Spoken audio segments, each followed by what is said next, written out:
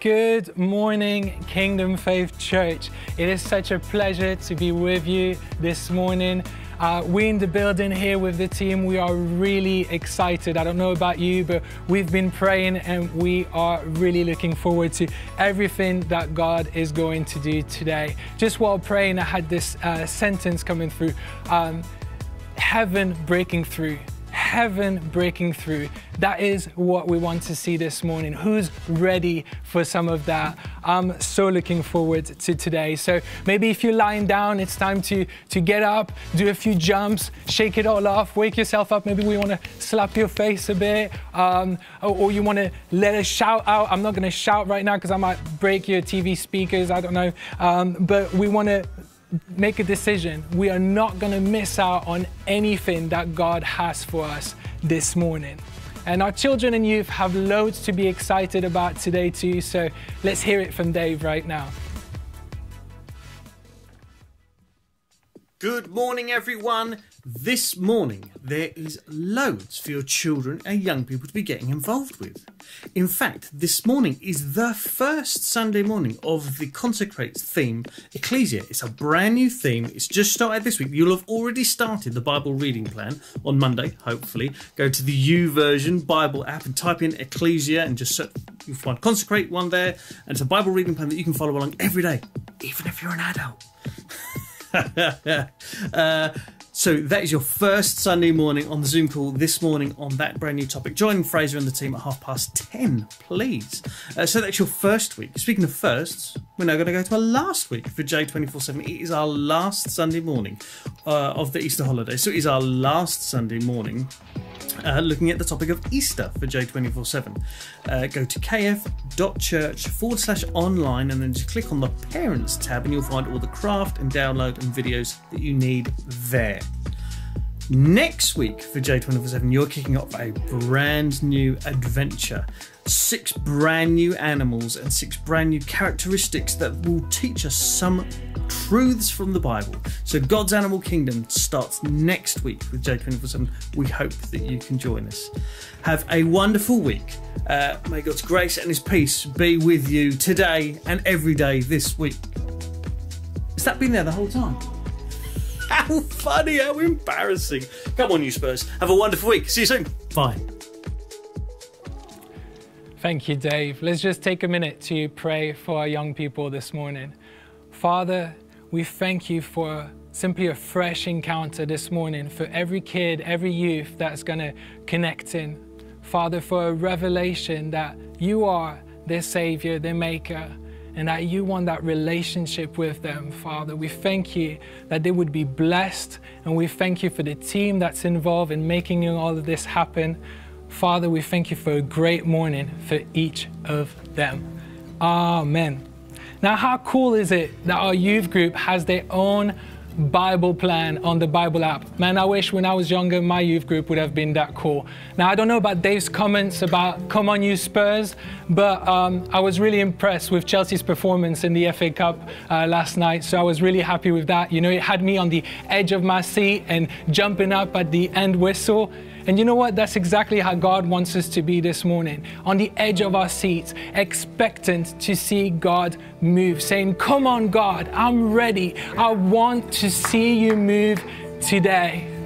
Because God wants to move in your life. And I actually have a testimony that we've got through from one of the past encounter nights.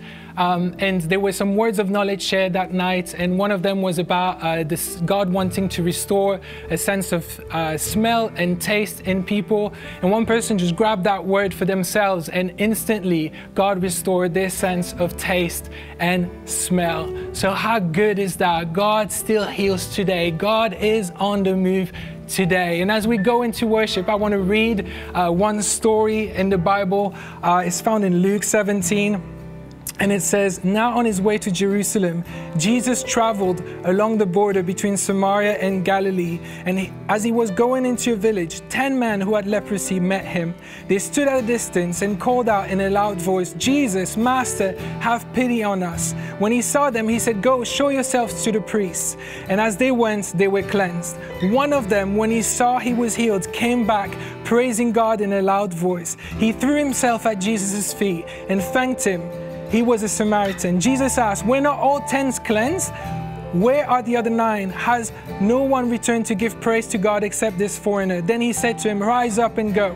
Your faith has made you well. Now, obviously, this story is about 2 things. There's the healing part, but there's also the thankfulness part of it. And as we go into worship, I want all of us to just start thanking God right now. Be like that one man that came back and threw himself at the feet of Jesus, praising him for who he was and just worshiping him, thanking him. And so start thanking God for who he is right now in your home, in your own home. Just stand up. Start thanking him for who he is. Start thanking him for what he has done.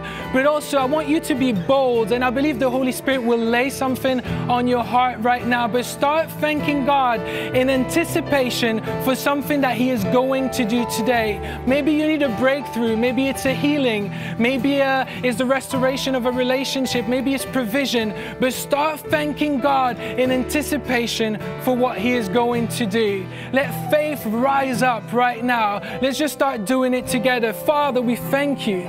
We thank you for who you are. You are the King of Kings and Lord of Lords. You are the one who reigns. Father, I thank you that you are so good to us. You are the faithful one, the one who never fails. You are the one who still heals today, Father. Your word says that you never leave us or forsake us. Father, you are good, Lord. We just praise you. We exalt you with a loud voice, as it said in that scripture. We raise up a shout of praise, Father. We thank you. We praise you, Lord. You are so good, Jesus. There is none like you, Lord. None like you, Lord. Thank you, Father. Just keep going in your own home right now. Just praise him and thank him with a loud voice. Thank you, Lord. Thank you, Lord.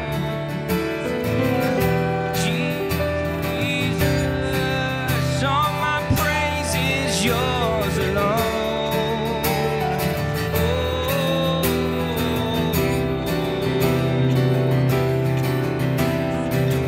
Keep my heart on him who saved me from death and hell. Keep my eyes on him who showed me a grace no end. Never known a love that forgives like this. Keep me closer still, Jesus, my everything.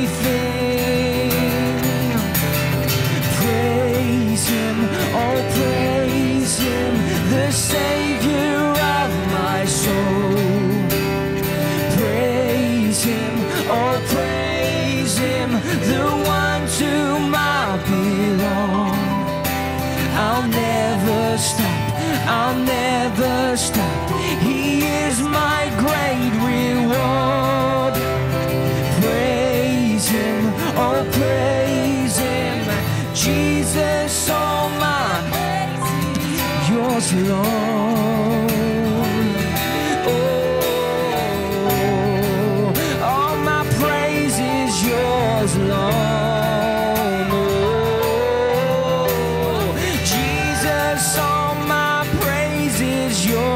Alone.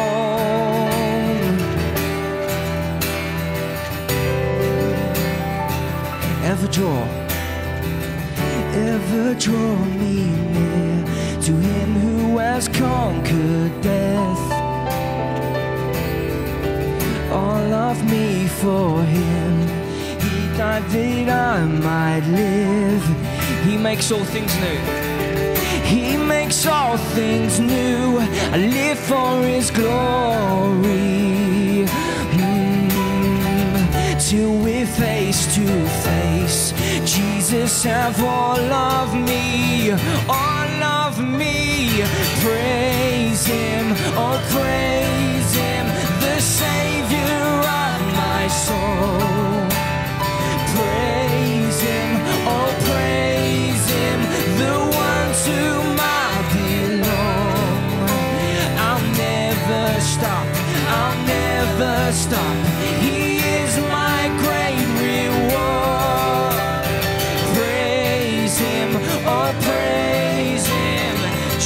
Jesus, oh, praise Him, praise Him, oh, praise Him, the Savior of my soul. Praise Him, oh, praise Him, the one to whom I belong. I'll never stop, I'll never stop. He is my great reward. Praise Him, oh, praise Him, Jesus, all my praise is yours alone. All my praises, yeah. Jesus, all my praise is yours.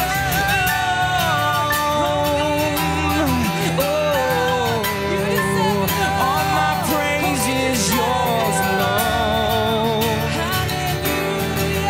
For His goodness, for His goodness and His mercy, I will praise the Lord. For His kindness, never ending, bless the Lord, my soul. In the valley, on the mountain, I will praise the Lord. When I see Him there in glory, praise for His goodness, for His goodness and His mercy, I will praise the Lord. For His kindness, never ending, bless the Lord, my soul. In the valley, on the mountain, I will praise the Lord. When I see Him, when I see Him there in glory, praise Him. For His goodness, for His goodness and His mercy, I will praise the Lord. Yeah, for His kindness, never ending, bless the Lord, my soul. In the valley, on the mountain, I will praise the Lord. When I see Him there in glory, praise Him, praise Him, oh, praise Him, the Savior of my soul. Praise Him, oh, praise Him, the one to whom I belong. I'll never stop, I'll never stop. He is my great reward. Praise Him, oh, praise Him, Jesus, all my praise. Praise Him, praise Him, oh, praise Him, the Savior of my soul. Praise Him, oh, praise Him, the one to whom I belong. I'll never stop, I'll never stop. He is my great reward. Praise Him, oh, praise Him, Jesus, all my praise is yours alone. All my praise is yours alone. All my praise is yours, it's yours alone. Everything, Jesus, all my praise is yours. Everything, all the glory to you. All my praise is yours, Jesus, Jesus. All my praise is yours alone. Oh, all my praise is yours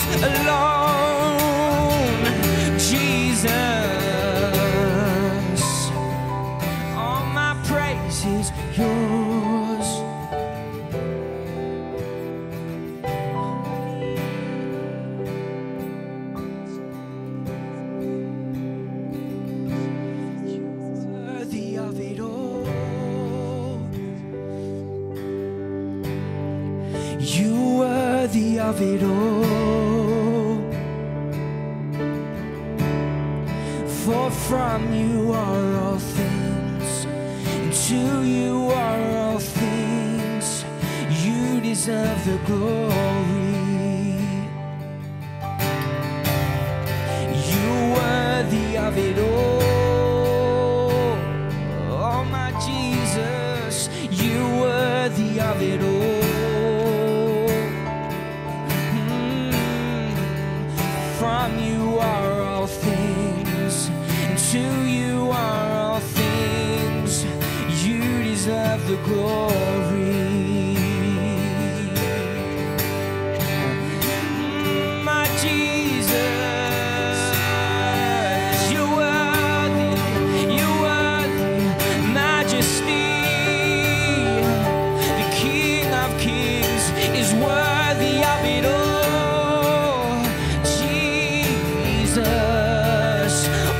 The praise to you, all of the praise, Jesus. You're worthy of everything we can give, every living breath. Jesus, to you, my God, my King, you're worthy of it all.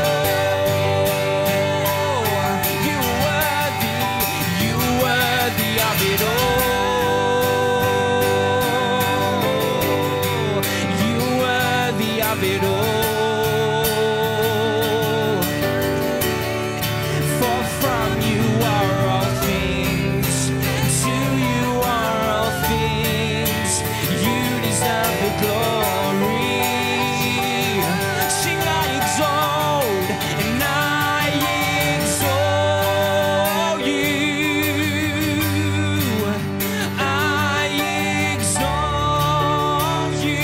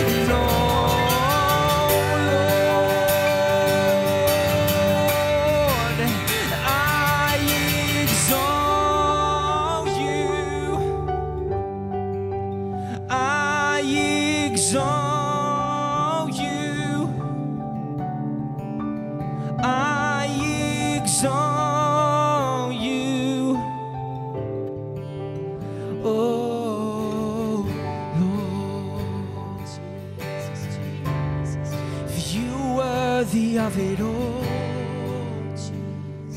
of everything, you worthy of it all.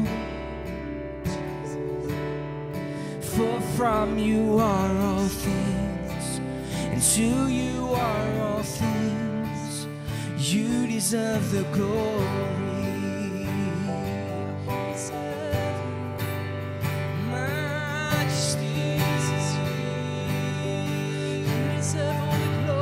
Yes, we worship your majesty. Jesus, worship you. Let praise pour out of our hearts to you, Lord. Oh, we exalt you, King of glory, King of majesty, Lord. There is no one like you, God. We exalt you. Oh, be high and lifted up, Jesus. All the glory, all the honor.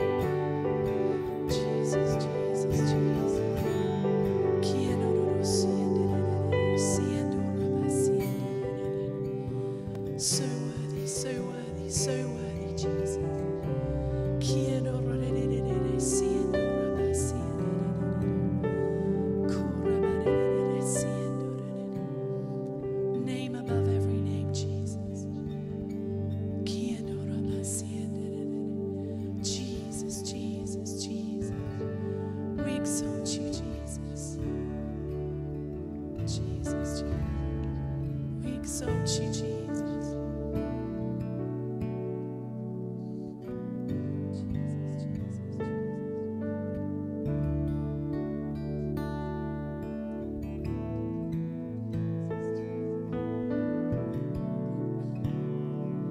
You are God. You are God. Our Messiah, for you alone, the name above all names. To the King, we sing hallelujah. To a God most high. Jesus, Jesus, Jesus. Oh, you are God most high. Jesus. Sing, you are God. You are God, our Messiah. You alone, the name above all names. To the King, we sing hallelujah. You are God most high. We sing, you're worthy. You're worthy of glory. For there is none like you. For there is none like you.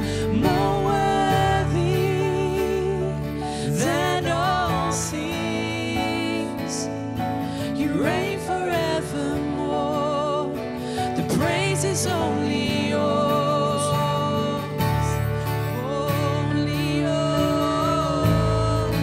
The praise is only yours. In your power, in your power, you're undefeated forevermore. Eternally you reign. To the King, we sing hallelujah. You are God most high. In your power, in your power, you're undefeated forevermore. Eternally you reign. Yes, Lord.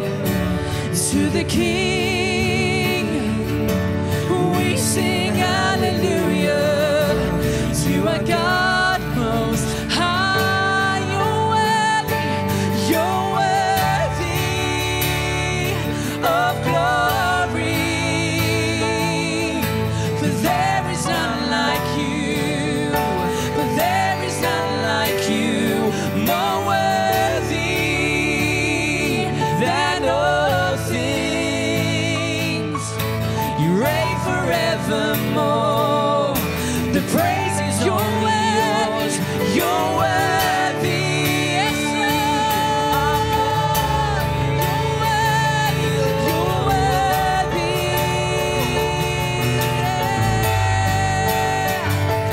You're worthy. My King of Kings. You're worthy. Oh, you're worthy. You're worthy. We declare Jesus, so worthy. Come and take your place, Jesus. Oh, you're worthy.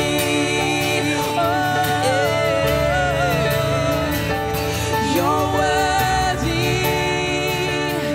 Oh, creation.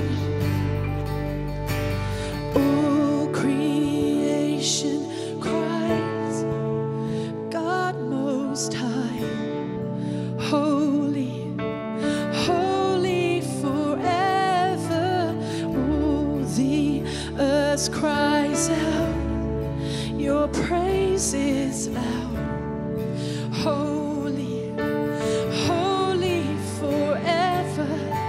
Oh, creation cries cry, God most high. Come on, Jesus. Holy, holy forever.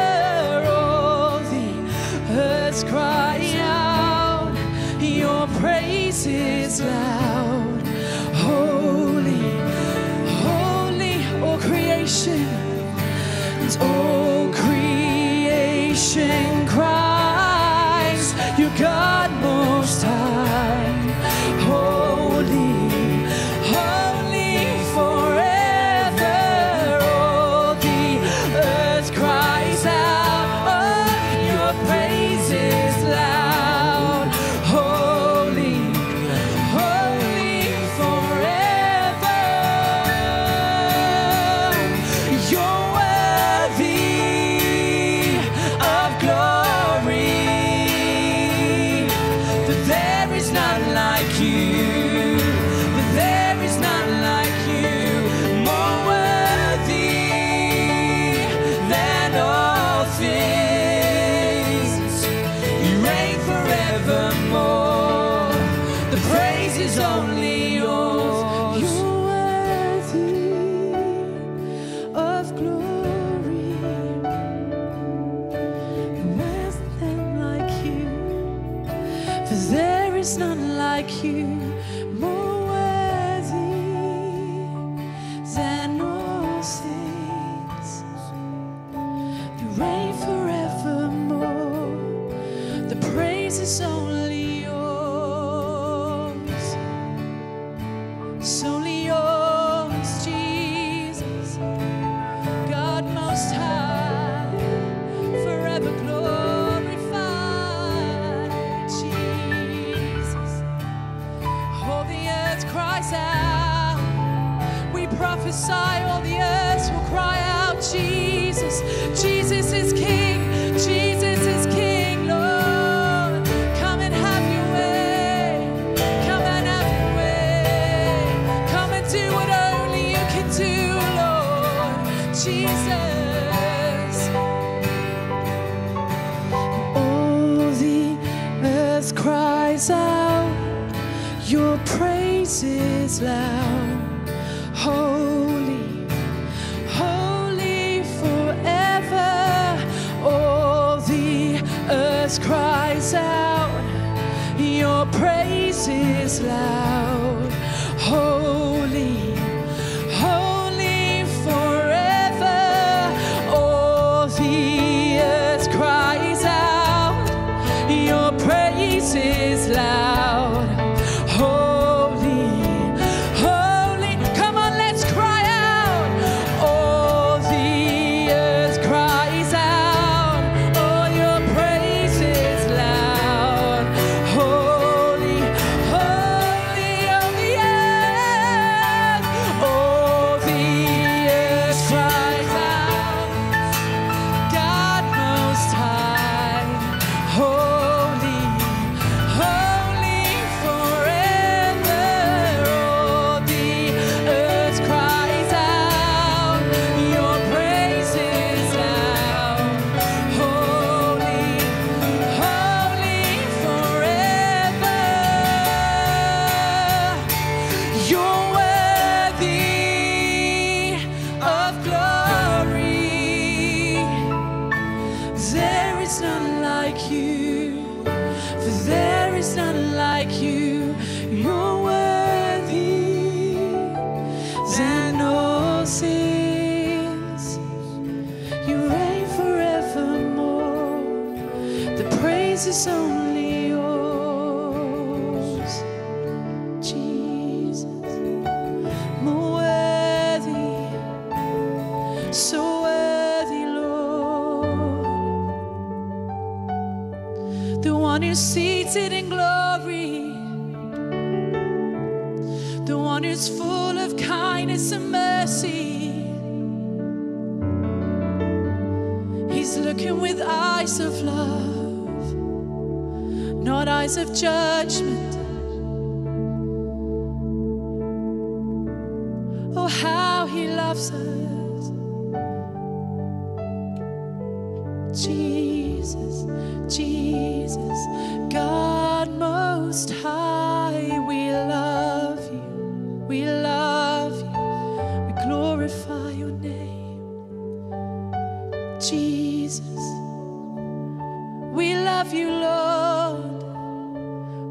love you, Jesus.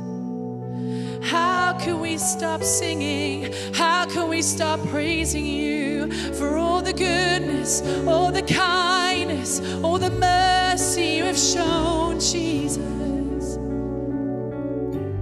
So kind, so worthy, so holy, so holy, Jesus.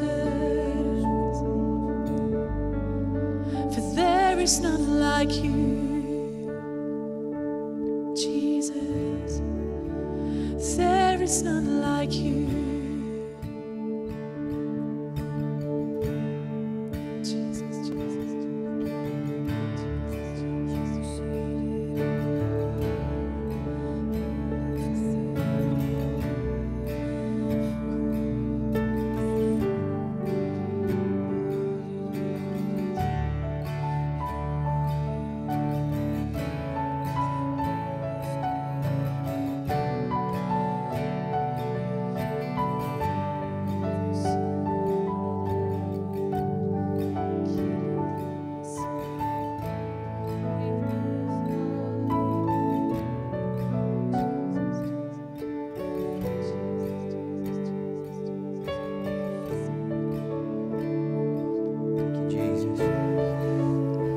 Thank you, Father. Just want to encourage you. Just lift your hands before Him now.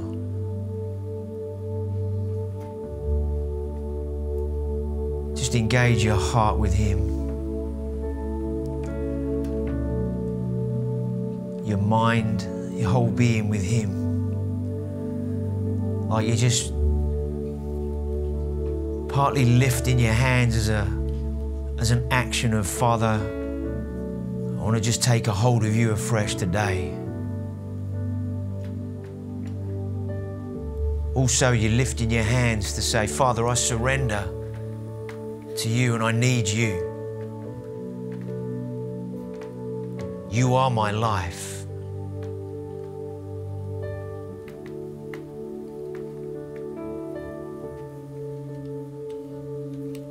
You are God Most High.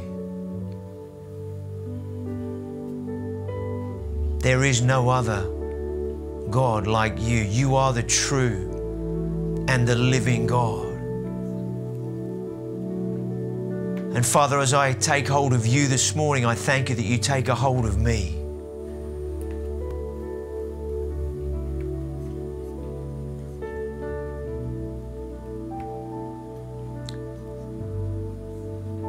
He is taking hold of His church at this time, His bride.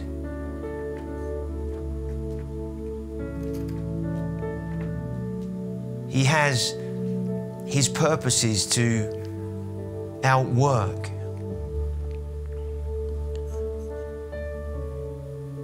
And the church, His people, are here for His benefit, for His glory. We know that God works in us, that God blesses us, that God does many, many things in us, and we need Him to do those things. But first and foremost, we understand that God is not here firstly for us, but we are here for Him. The Bible says that if we seek first His kingdom and righteousness, everything else will be added.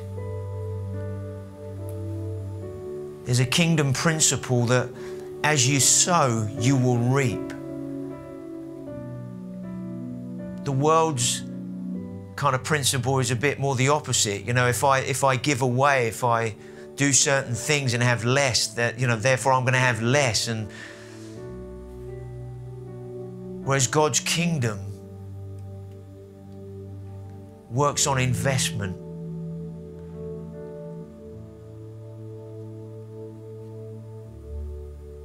The Bible says that as we draw near to Him, He draws near to us. As I sow, as I give, whatever that means, time, love, forgiveness, grace, mercy, whatever it looks like that we're giving, God will never be outgiven.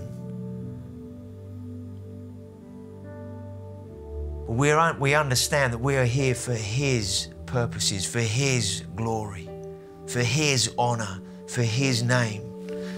I just want to read out a word that Pastor Jonathan Dyke sent me this morning. It kind of sums up so well what God is doing. He says, God has been preparing His church in secret during this time and is about to reveal His church, His people in public.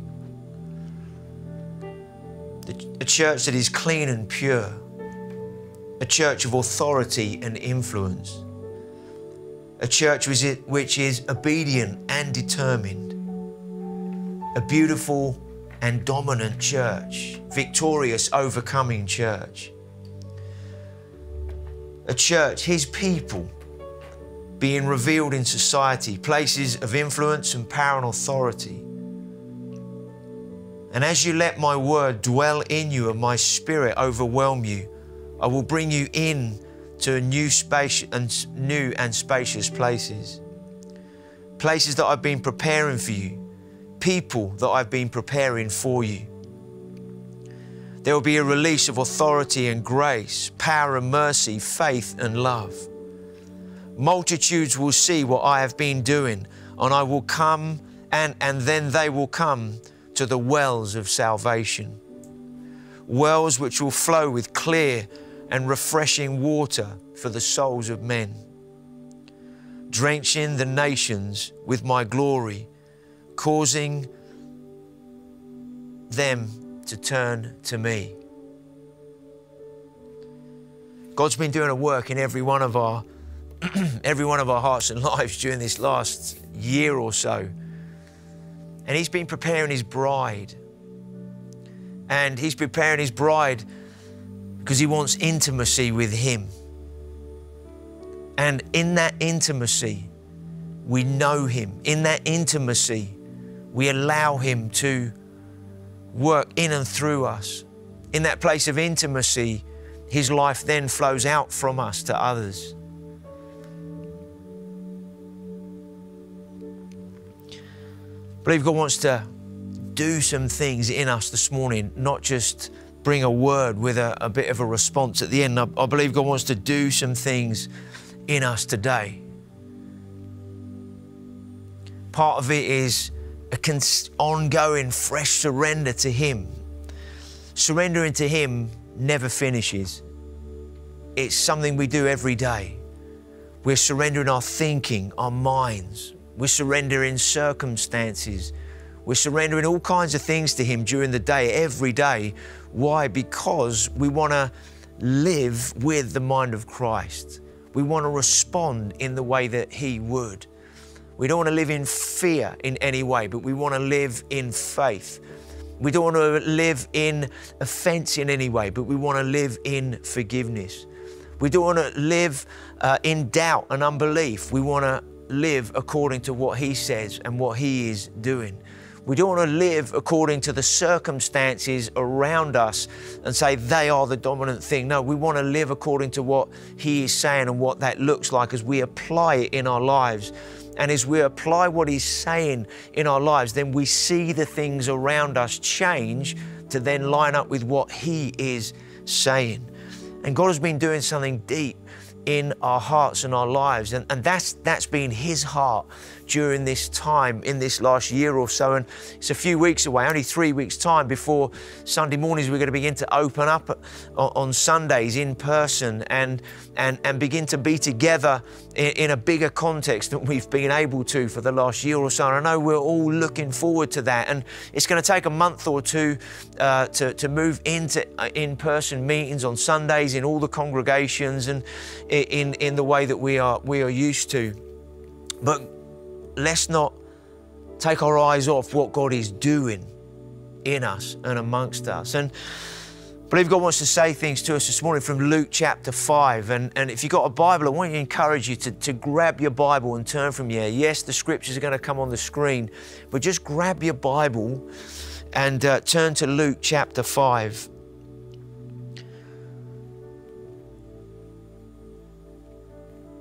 expect God to work in your heart this morning. Expect God to do things in you today.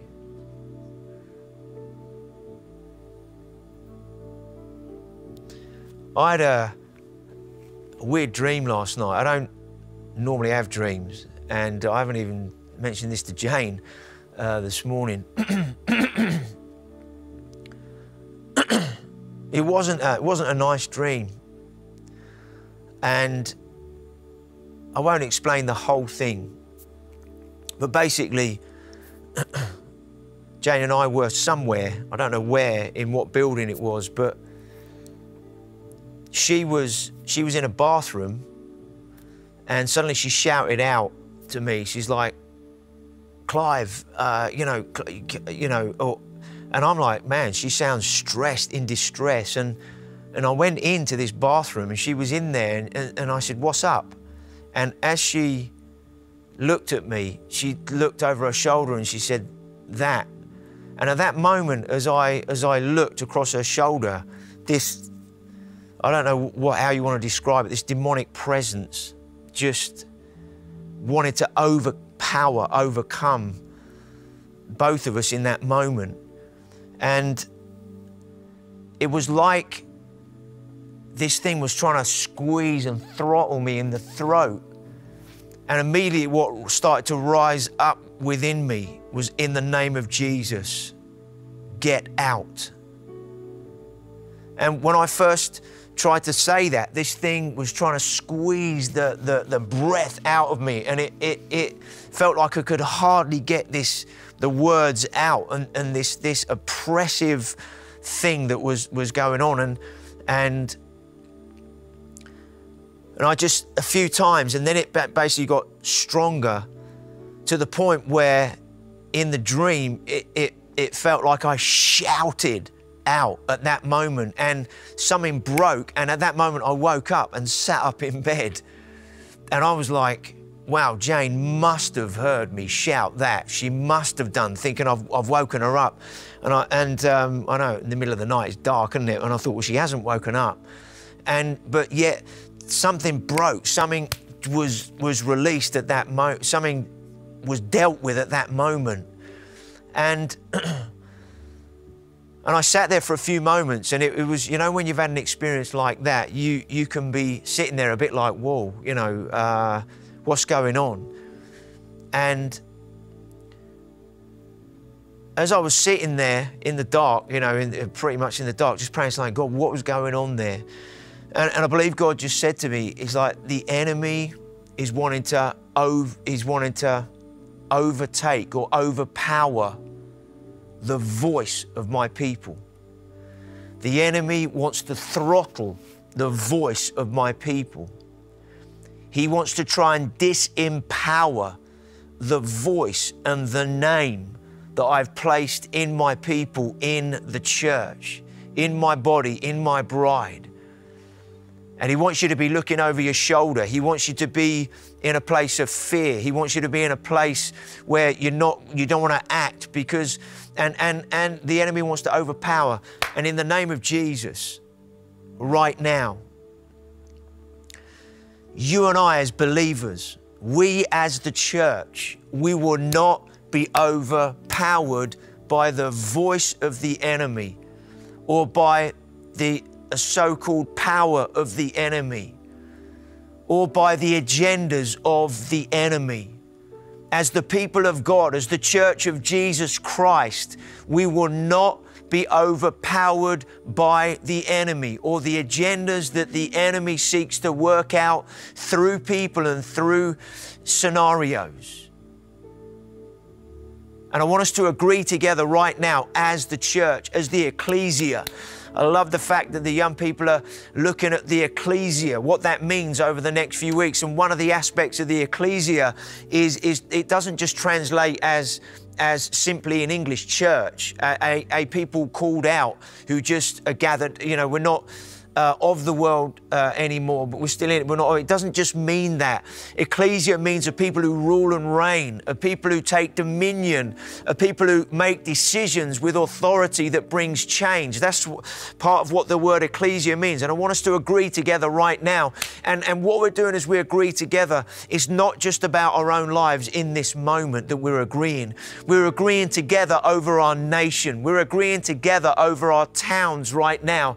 The voice of God, the authority of His word, that the people of God who carry His name and carry His word and declare who He is and declare His gospel, the truth of who He is, the people of God will not be silenced. The people of God will not be overpowered.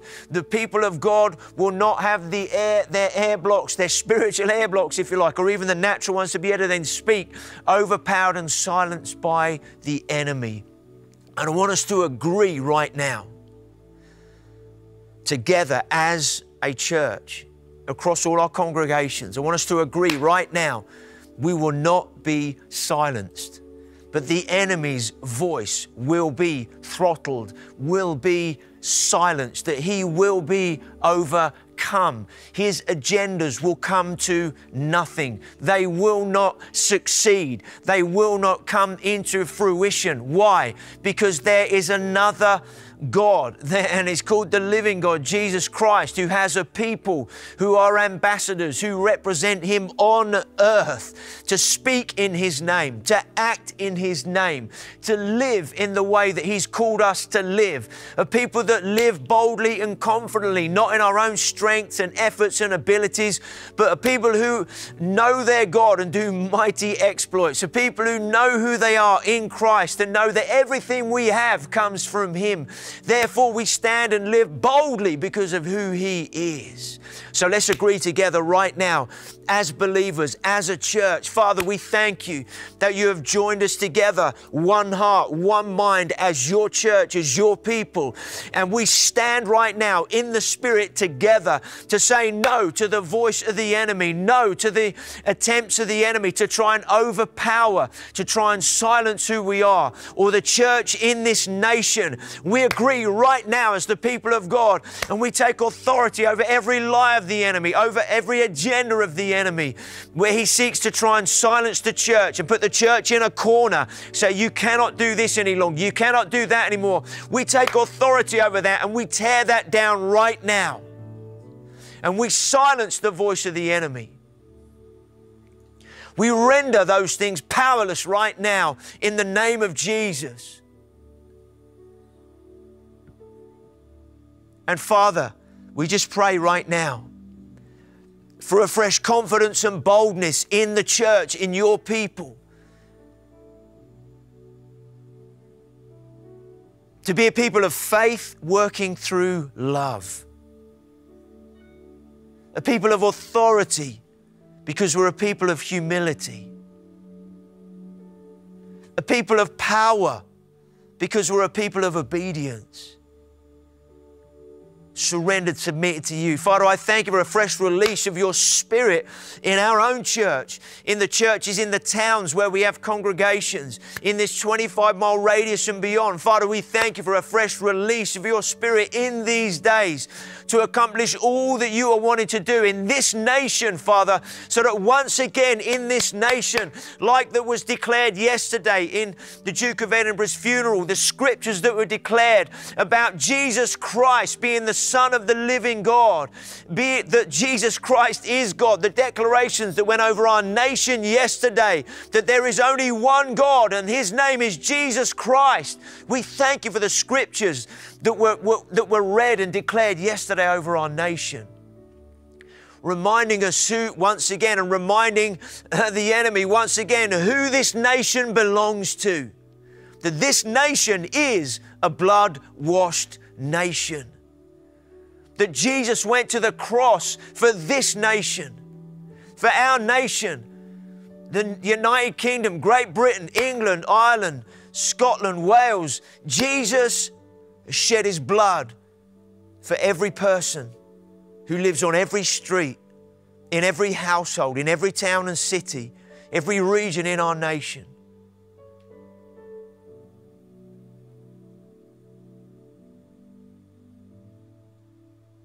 And so, Father, we thank you right now for your lordship in this nation, across the aisles of this nation.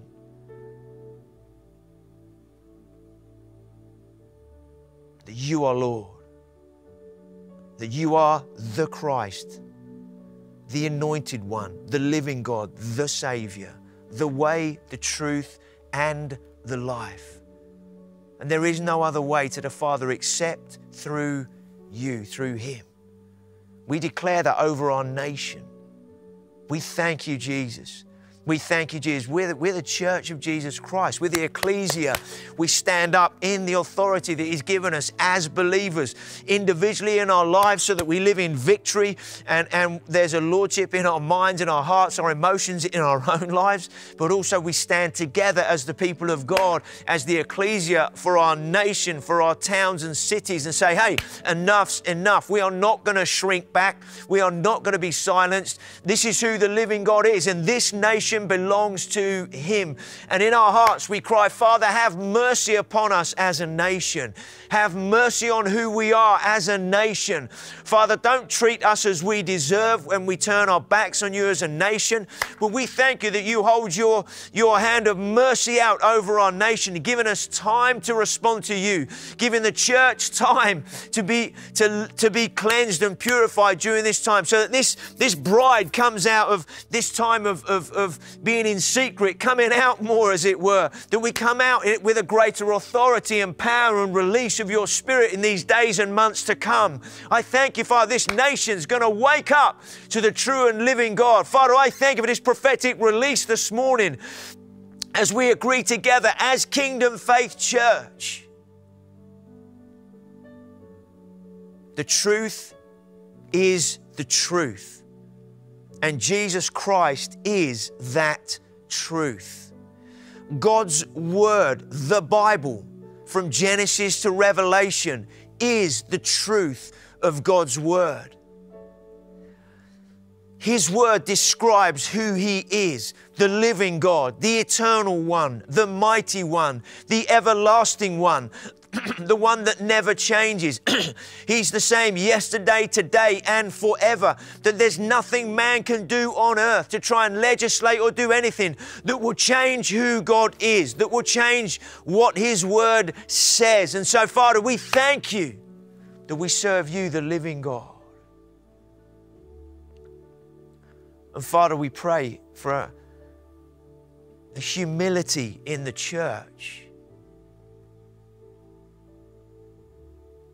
How can we pray for humility in our nation without first getting on our own knees in our own hearts and lives and humbling ourselves before you?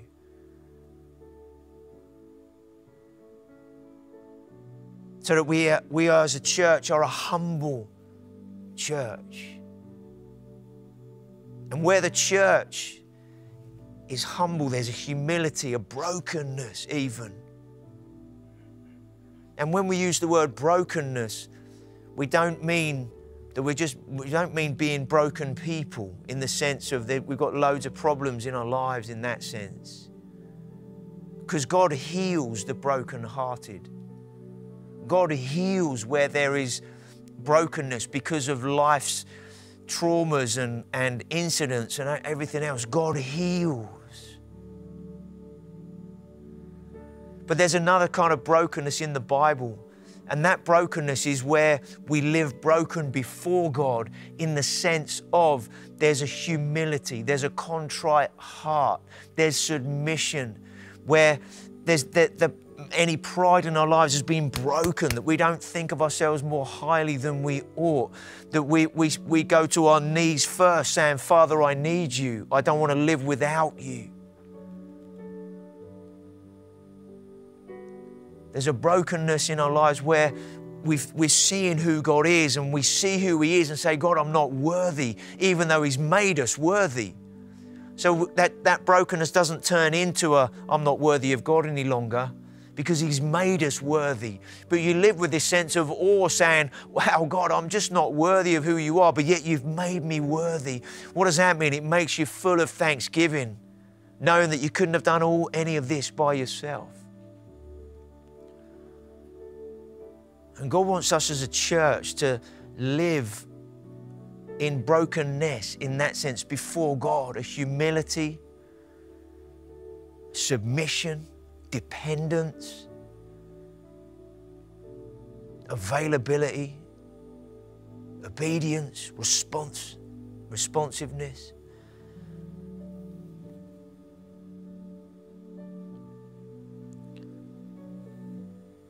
So I want to encourage you. I'm sure He has been doing a heart work in you as He has me, and I know my wife Jane and others of you. I know He's been doing stuff because conversations we've had with people, and God is doing something deep, deep, deep at this time.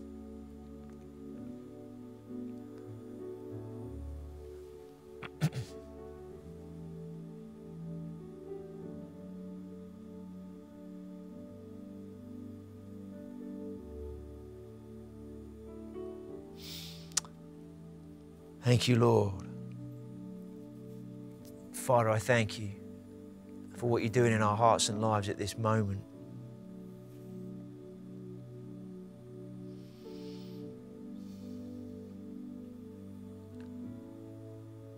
Thank you, Jesus.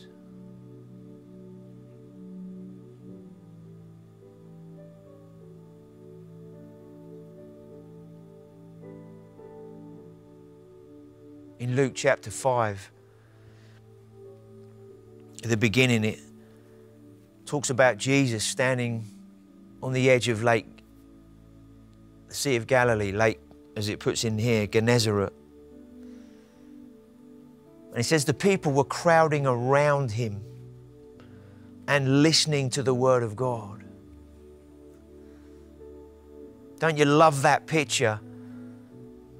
Picture that. Some of you have been to the Sea of Galilee, up into the Capernaum, sort of north part of the Galilee area of the Sea of Galilee. Maybe just picture a lake, Jesus standing on the edge of it, and loads of people crowding round. And they're crowding around because they want to hear the Word of God. I believe that's a prophetic picture, if you like, of what we're going to see take place in these coming months and years.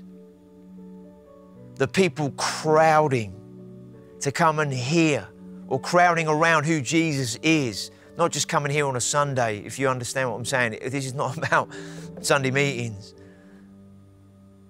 People wanting to crowd around Jesus, wanting to press into Jesus because they want to hear what He's saying. They want to hear His word, because when He speaks, it's different than when anybody else speaks. There's a sound that comes from His voice, the words that come from His lips. And when He speaks, it sounds like no one else. And people were crowding in around because it was like, man, when this guy speaks, something happens. When he speaks, something happens in me. When he speaks, things happen all around. And the crowds were pressing in. And we're coming into those days. You might say, well, it doesn't look like it in the natural. It looks like things are going the opposite way. The more opposite they go to the kingdom of God, the more we see the kingdom of God at work.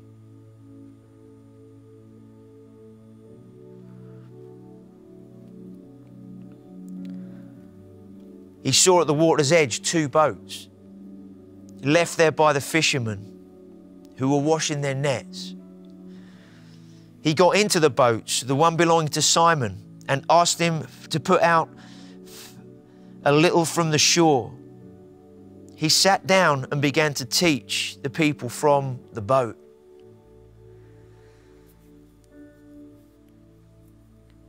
Another view of the crowd, if we can put it this way, is before COVID. Everybody, Christians, going to church and going to hear the word, crowding around the word, wanting to hear what God's saying. And during this time, God's been doing something deep in our hearts and lives. And in this story, what He does, He gets into the boat and He comes out from the shore, and then He begins to teach the people. Their perspective begins to change.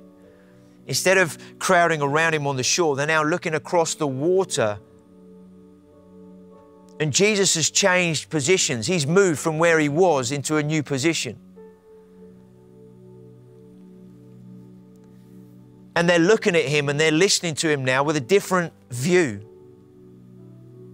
different scene behind him. Then in that moment, when he finishes teaching, he says to Simon in verse 4, "Put out into the deep water and let down the nets for a catch."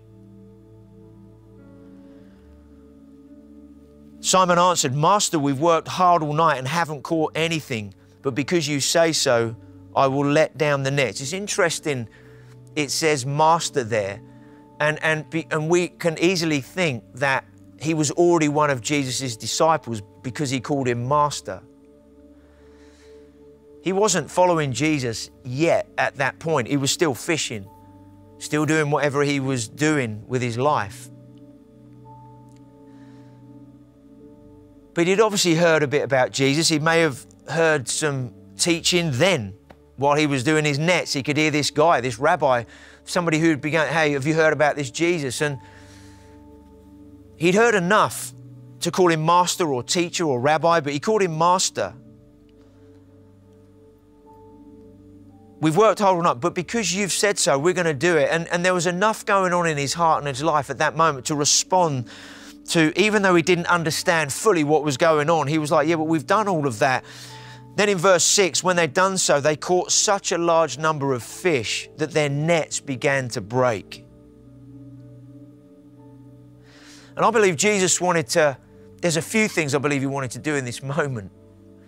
Having been teaching the crowds and they're gathering around him, wanted to hear what he was saying. He then changed his position to give them a different perspective. Then he did something that they weren't expecting, whether it was Simon the fisherman or the crowd. And in one sense, Jesus was now living out a parable that he was going to explain in one sentence at the end of what was about to take place.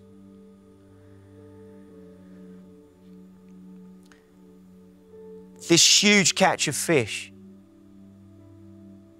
Simon's boat couldn't contain the scale of the catch, and they called out to their partners to bring the other boat, and both boats began to sink under the weight of the fish.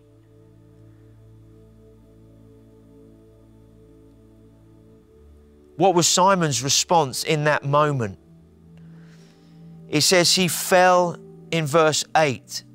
When Simon Peter saw this, saw everything that took place, he fell at Jesus' knees and said, "Go away from me, Lord, I am a sinful man."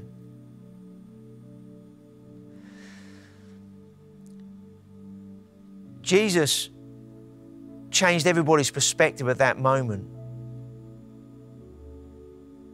He did something that none of them had ever seen before. For Simon Peter, in that moment, a deep conviction came over him.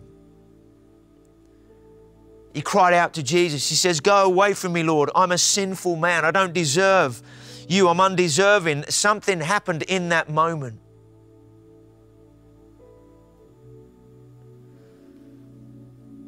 But what was Jesus' response? In verse 10, he says to Simon, "Don't be afraid. From now on, you will fish for people." It's like Jesus created this scenario in front of them that was like a parable. He could have told a story to everybody. Hey, one day there was a fisherman and he put his boat out into the deep and he was told to put his nets on the other side, and when he did, he caught all these fish, and his response was that he then bowed down, and he could have told a story like that, but instead he's like, "No, I'm not going to tell a story. I'm going to unfold and begin to show who I am and what I want to do with people's lives."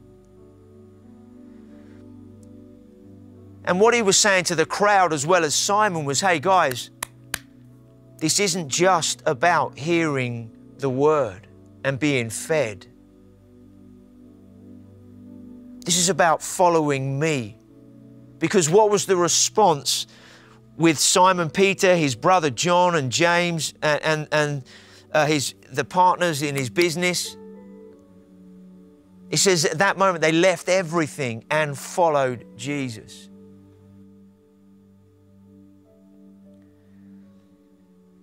I believe part of this time over the last year, 14 months, 15 months that God has been doing, I believe He's been working in our hearts, in the church, not just our own, but the church, and basically doing a deep work in us. And as we come out of this whole COVID thing, God has been working in His people, His church, to have a church that's going to follow Him. It means to follow Him that you leave some things behind. Simon Peter fell on his knees before Jesus and said, I'm a sinful man, I don't deserve you, go away from me. The thing that God does in our lives is He separates out the sin and deals with the negative, the stuff that can't go with us on the journey to follow Him.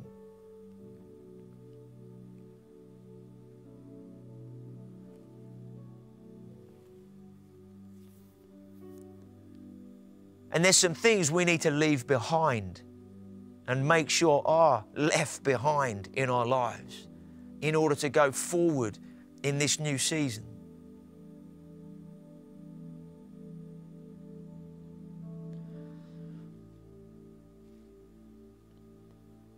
I'm going to read a few lyrics from a song that encapsulate this so well. The heart of the Father for you and I, His people. Because it's like there's a deep work that God has been doing, is doing, and is going to continue to do. It's a liberating work that He does in our hearts and lives, because when He deals with the negative, it enables us to live in the positive of who He is and all that He's done for us. But Jesus came to reveal who the Father is. He says, I've not come with my own words, but the words I speak are the ones that the Father gives me. I've not come to do my own actions or my own thing. I only do what I see the Father, or only what I see the Father doing. They're the things that I do. And Jesus' heart was to reveal the Father.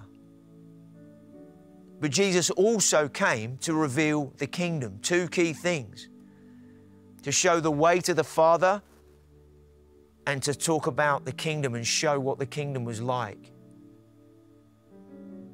And as this parable was unfolding, Jesus was showing what the kingdom is like. It's one of abundance. It's one of salvation. It's one, as Simon Peter fell on his knees and saying, get away from me. Jesus didn't reject him in that moment. Instead, He picked him up and said, hey, Peter, instead of living the way you have lived, I've got a new life for you, and I'm now going to give you a purpose to live in a new way. And so you're not going to get caught up in saying I'm a sinful man any longer, and you get away from me, Lord, and all that. Instead, your response is going to be, God, I want to go where you are. Jesus, I want to walk with you. I want to follow you because of who you are and what you've done. And Jesus picks him up and says, come, follow me. From now on, you're going to fish for men. I've got a purpose for you. I've got something for you to live for now.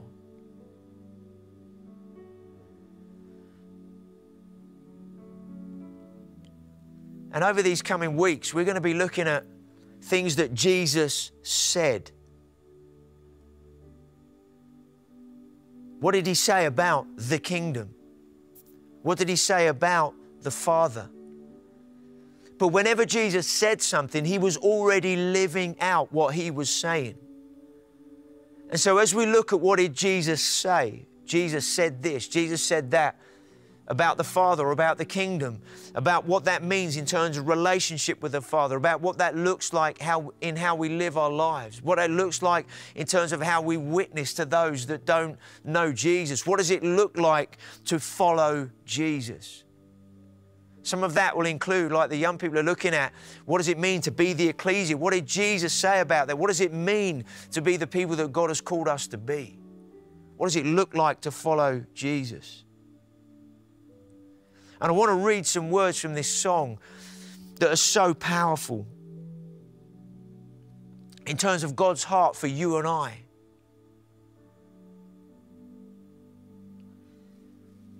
The song's called The Father's House. And the first line says, sometimes on this journey, I get lost in my mistakes. The next line, what looks to me like weakness is then a canvas for your strength. And my story is not over.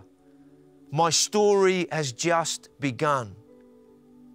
Failure will not define me because that's what my Father does. My Father defines me, not failure, but the Father, my Father defines me.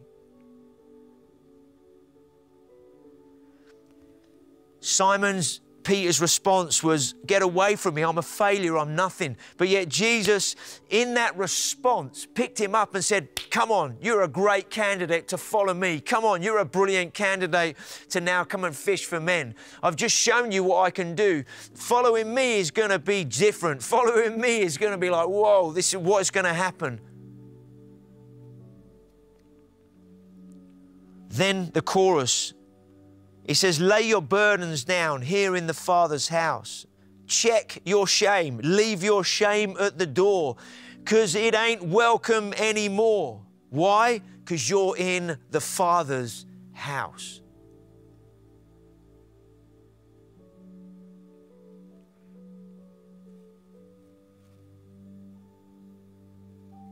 And in this context, this is another verse. In the Father's house, in relationship with the Father, as we walk with Jesus, listen to this, prodigals come home, the helpless find hope, love is on the move when the Father is in the room. What does that mean? Your life, my life, this is the room that the Father lives in by His Spirit. When the Father's in the room, when the Father is in the room. It's not just when the Father is present somewhere in a building, in a home. It's when the Father is in the room. It says here, prodigals come home, the helpless find hope, love is on the move.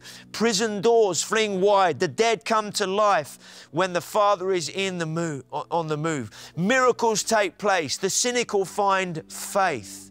Jericho walls are quaking, strongholds are shaken. Love breaks through when the Father is in the room. What was Jesus doing in that story? He was showing the love of the Father in that moment. Simon Peter says, I don't deserve you. Yet Jesus says, come on, follow me. You're going to now fish for men. And on this journey, I'm going to show you who the Father is. I'm going to show you what the kingdom's like, what you're part of, what you can live in the good of, how you can inherit the kingdom. I'm going to show you what it means to follow me. It's going to be exciting. It's going to be challenging. It's going to be different. Some of it, you're going to get persecuted for what you believe. Because Jesus said to them at one stage, if they persecuted me, they're going to persecute you.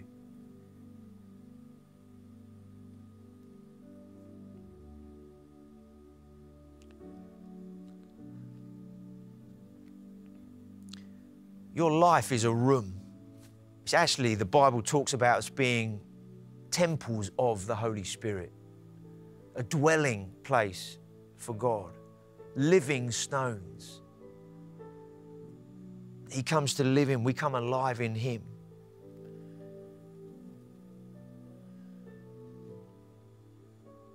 And when God's in your life, it's like you become like an engine room. Your life becomes like an engine room of God.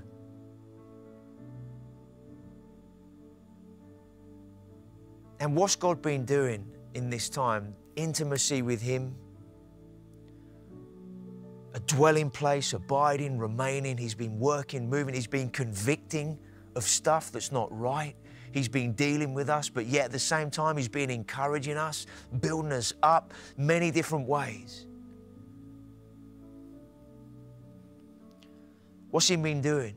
Fine-tuning this engine on the inside, this engine room that contains His life, His presence, His word, His power, His authority, His goodness, His love, His grace, His mercy. All of that is within us because He is within us. He's in us when we know Him in that way.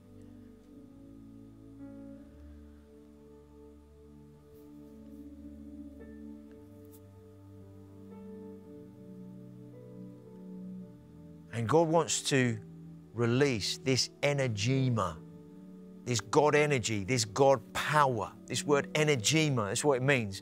God energy, God power. He wants that not just to be at work in us, but to be released through us.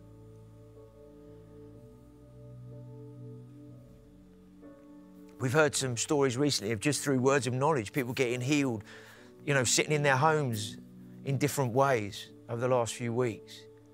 That's just first fruits, bits and pieces, if you like, of what God's doing. It's amazing because He's life transforming what happens in those moments.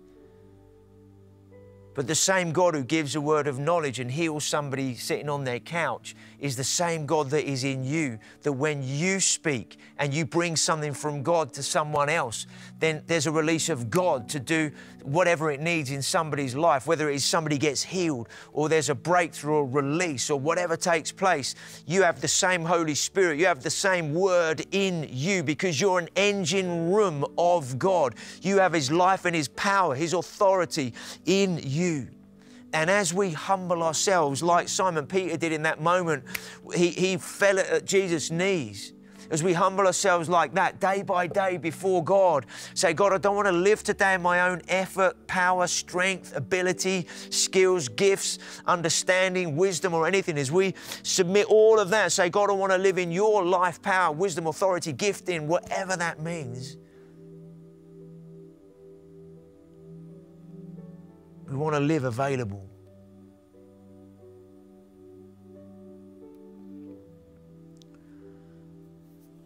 Let's just take a few moments to pray together.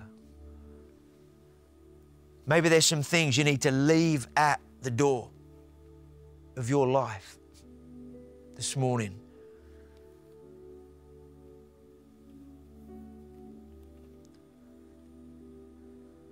Only you know what they are. Things you need to leave at the door. It could be shame. When you ask God to forgive you, boom, He forgives you right away. Wipes the slate clean. And the power of shame that tries to, give you an identity that says, you're never going to be good enough for God because of this, that, and the other. That's a lie from the enemy. Shame doesn't define you. It's your Father who defines who you are.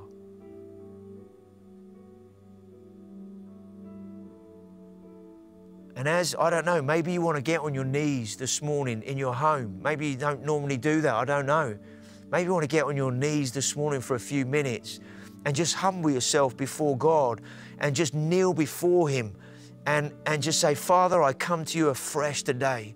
I surrender to you afresh this morning. I bow my heart and my life to you in a fresh way. I surrender, submit to you. There's some things I want to leave behind. There's some things I want to let go of. They could be shame. There could be guilt for something. There could be this, that, and the other.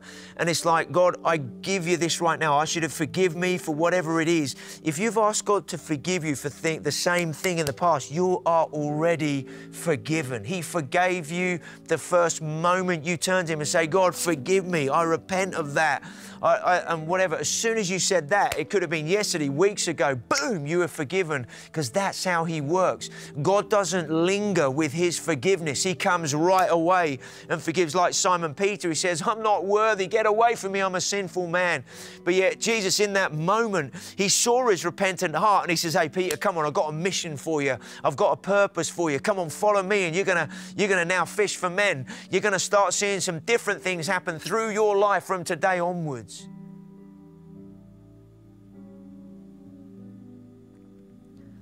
Maybe you just need to submit afresh, just in your life in general, your decision making, some decisions you've got ahead of you. Maybe you need to submit your finances to the Lord. Some decisions you're going to make about finance. Maybe you just need to submit afresh and say, Father, I want to bring this scenario, these situations, these decisions under your lordship. It's your money at the end of the day, not mine. I belong to you. Everything I have is yours. So I don't want to use or spend this money or whatever I'm thinking of doing with it in whatever way, unless this is what you want. It could be a times making space.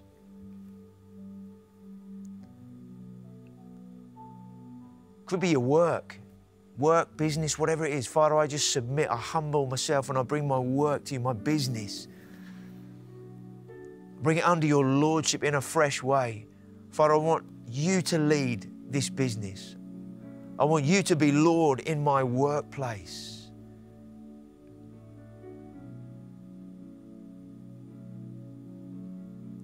It might be something going on in your body right now, physical thing or whatever. Again, it's just, Father, I get before you now. I thank you for your healing power being released in my body.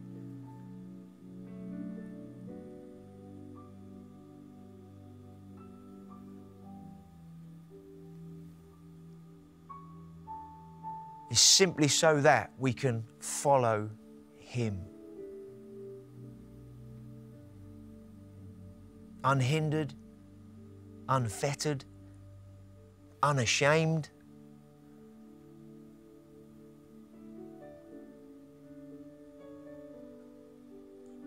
Thank you, Lord.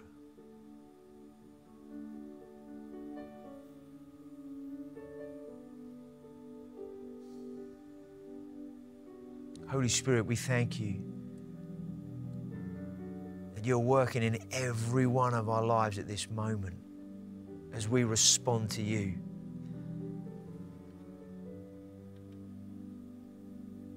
Some of you watching this morning, you might not know Jesus. You might have never responded to Him or heard about Him or whatever. You might have been watching this morning, maybe for the first time. If you have, welcome. Great to, I know you can see me, I can't see you. Great to have you with us this morning. Maybe you've been watching for a while now and you've been checking things out, asking questions, and maybe you know that because of what's going on in you, this inquisitiveness, it's like God's working in your heart and your life, and you know He is, but you haven't surrendered your life to Him yet.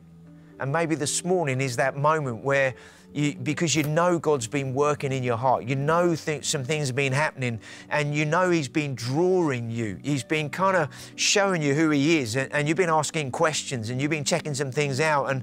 And maybe this morning is that moment where you say, Jesus, I want to surrender everything to you. I want to give you my life. I want to be like Simon Peter.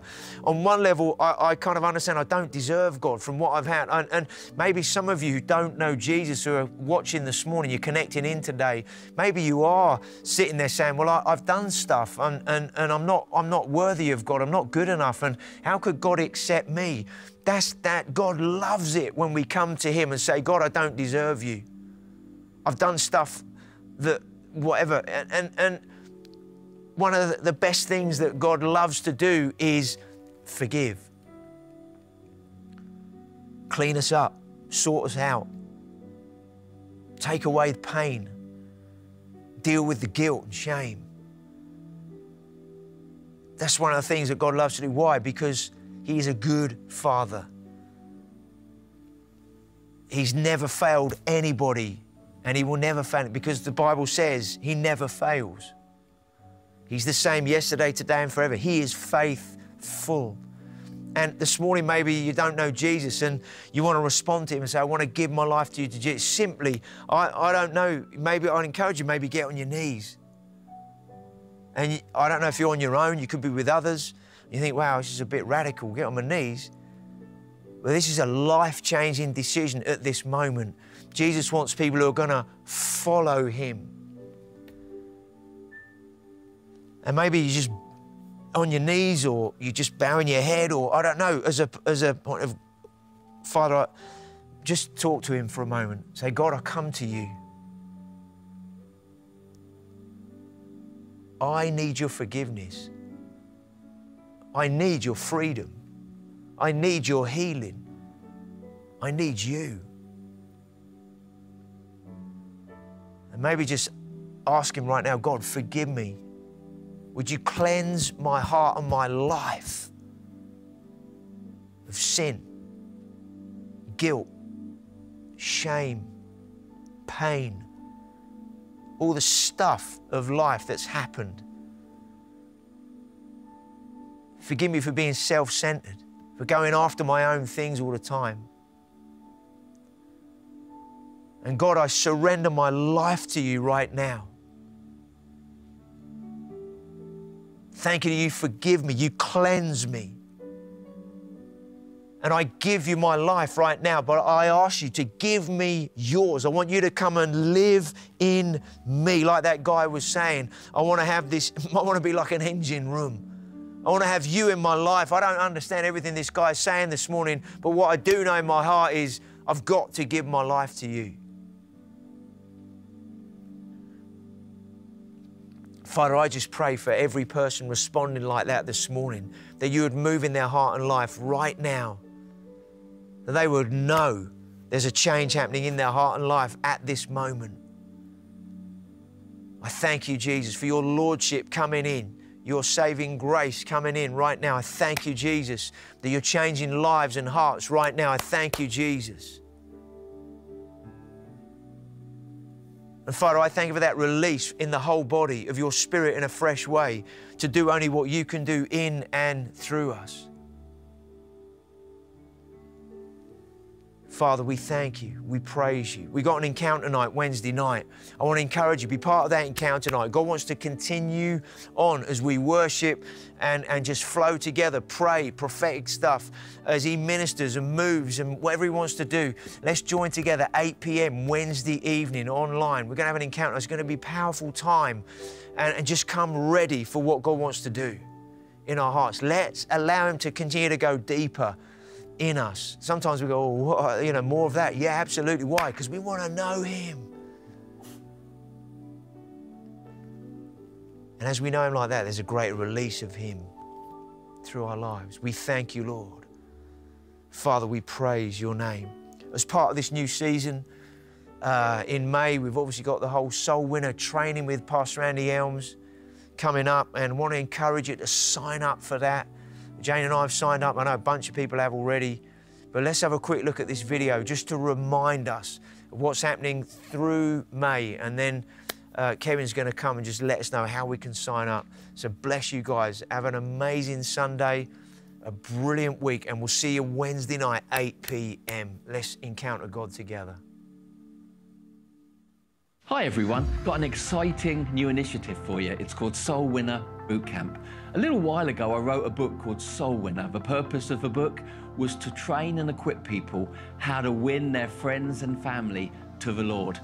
Now we've developed this course that's going to accompany the book called the Soul Winner Bootcamp. It runs for 5 weeks, 1 night a week over a 5-week period, and in those 5 weeks we develop a learning community filled with questions and answers and real practical teaching on how to be an effective soul winner.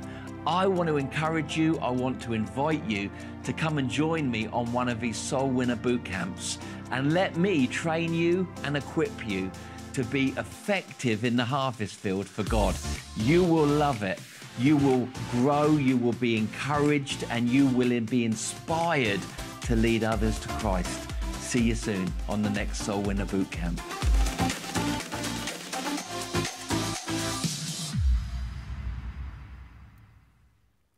The Soul Winner Bootcamp. I am hyped for this. Sharon and I have already registered, and if you've read the book, you know it's filled with advice, tips, and just fully equips you to be a great witness for the Lord. And so I know that the bootcamp is going to do just that and more. God really wants to do something special in us through that bootcamp and through those 5 weeks. So you might have heard us and just Pastor Clive now as well talk about it over the last few weeks, and maybe you haven't signed up yet. And I want to really encourage you to take the time today and sign up and make the space in your agenda for that.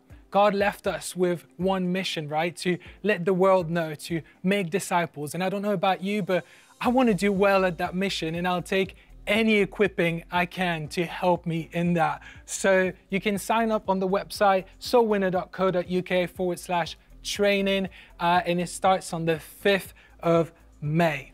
As well, Pastor Clive mentioned it, on Wednesday, we're having the Encounter Night at 8 p.m. So that's going to be a brilliant time to hear from God. And what a message we heard from God this morning. Just, I loved how Pastor Clive shared about the switching of position of Jesus and how it changed people's perspective, the crowd and Simon's perspective. And then he did something unexpected, and we had that beautiful response from Simon. Hey, let us know in the chat, what was one thing that stood out for you this morning from the message? It might be one word, it might be one sentence, it might be something God did in you. Just let us know in the chat on the website. This morning, you're able to give your tithes and offerings. There's a tab next to the chat on the website. If you're on YouTube, go on Kingdom Faith's website and you'll find it there. There's also going to be a link that pops in, so you can just click on that and do all of your giving right there. Last but not least, we're having the Hub online as we do every week. It's time to let everyone know everything that God has done this morning in your life, everything that He's done over the week. You can chat and share, not talk about Spurs, but let's just do that. All the links are going to appear in the chat, and have a great time. Guys, it's been a blast to be together. We love you and appreciate you. Have a great week. See you next time. Bye-bye.